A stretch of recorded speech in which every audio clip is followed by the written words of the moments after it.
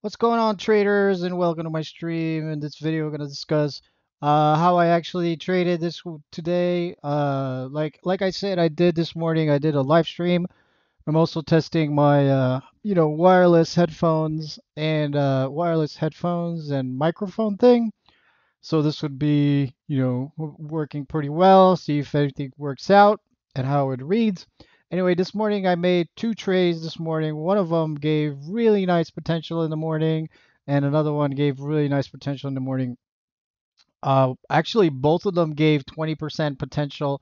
I actually managed to be flat on one and made huge amount of gains on the other one. But overall, has been green. I'm going to talk about the two tickers and the ticker I was talking in the morning and how everything worked out after my nice intro.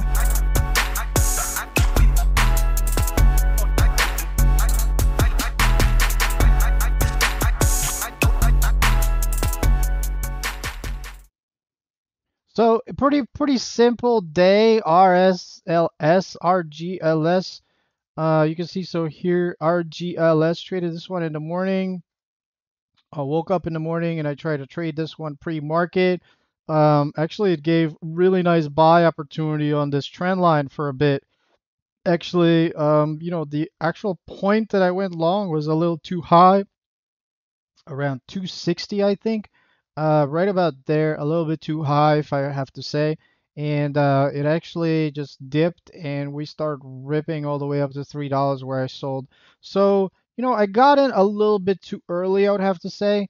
RGLS was today's big mover. You can see 16 million float, 169 million in volume. So this was, very, you can see so here, very high institutionally owned. 34% institution. There were some options on the trade. It was also held by insiders, about 10% or so. So it was very, I thought it was going to do a lot higher once we broke this $3, but it ended up dipping underneath VWAP, trapping some shorts. And after it trapped some shorts, it squeezed it up from $2 to 340. Like I said in many of my videos, do not short highly institutionally owned stock, especially on their first green day, especially with news and especially with some cancer, something in the headlines. I think it was cancer, a kidney disease trial. So I didn't really want to short it at all. It was a good buy all along. So be careful with this one. After that, it actually went actually nowhere after we squeezed the shorts to 390. It also came to that daily resistance on the daily that I have really saw around 339 over here. So we went right over 339 for a bit, and then we came down crashing right down. Very volatile security. I did manage to make some money on this one. I think my trades on it were right here. You can see so that my best entry was around 260, and I sold. I actually didn't. I sold some at $3, and I sold the rest at 244. So I sold like a third over here, which I should have sold a lot more over here at $3 because I was up from here to here. So I made, I don't know, 20% from here to here. And then pretty much once I saw, I thought it's gonna hit 380 at least, or 360 or 340 or something like that. So I sold some at $3, and then I saw it come back crashing to 260, and I was like, yeah, I gotta take it off. So it was a good hold on my part to hold it in the pre-market and the spike at open, considering it had news, and this was also a pre-market breakout of a 262. But I should have sold more into the threes. But it hit my target a bit later on after I already sold the shares, and I could have went in for a second try, like maybe VWAP reclaim over here in the middle of the day. I didn't really trade this one, but good thing I avoided it short because it squeezed a bunch of shorts. So remember, guys, if it's a stock it's easy to borrow, you might want to avoid it at all costs. Avoid the ticker short at all costs because and especially if it's 40% institutionally owned stock. The next ticker I traded was Claro. Claro was also in my live stream in the morning. I ended up just I saw this one, or we were just creeping up. It broke this downtrend over here around 170. I didn't really manage to get into 170, and we came over and I looked at the weekly. Actually, if we look at the if we go to FinViz finviz.com. We actually look at let's see if we can get post a nice post a nice daily of it. So if I look at the daily, I'm looking at the weekly over here. Weekly over here we got 188 cover, short resistance, and we have some 263. So you can see that on the monthly chart we hit that resistance of 250, 263. 263 was that monthly resistance. And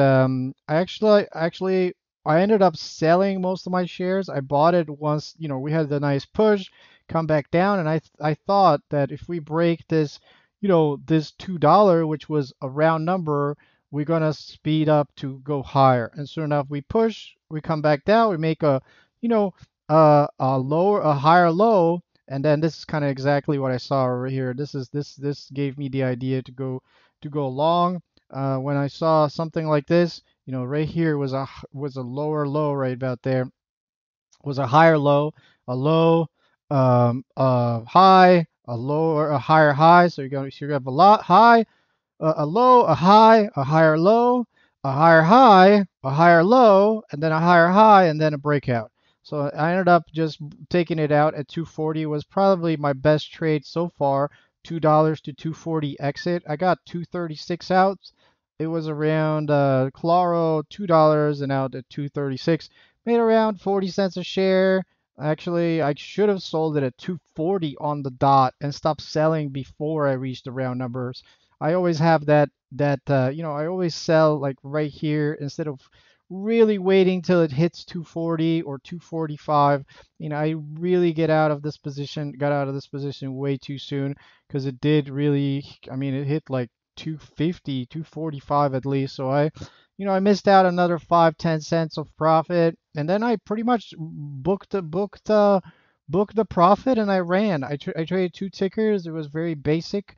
I had the right idea. I was disciplined most of my trades. And I stuck to my guns. I stuck to my stop losses.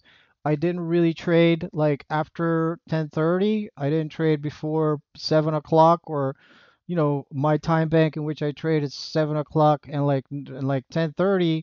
So I didn't really trade like after 10:30, and I traded the ones that moved that was really important to me, and I didn't really trade at all actually before 8 o'clock. So, it was a great day overall.